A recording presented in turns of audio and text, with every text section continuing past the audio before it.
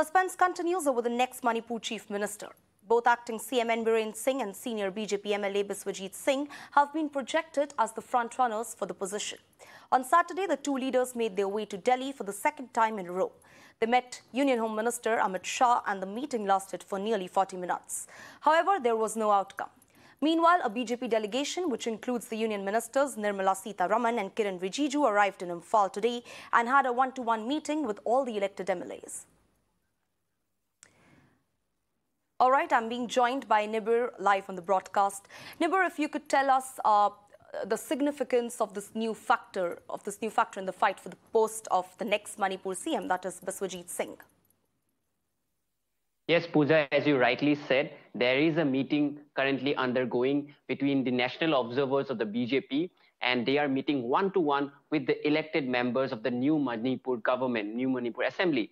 So after that meeting, they are going to submit the report to the party high command in New Delhi, and the decision for the next chief minister, whether it is Biren Singh or Biswajit, will come tonight or by tomorrow. So both the leaders enjoy a considerable popularity in Manipur. Biren Singh managed to, when the NPP, which is the alliance partner of the BJP, pulled out in the previous government, Biren Singh was managed to, control the situation, and BJP was able to complete the 5-year term. So he enjoys a considerable trust from the party high command.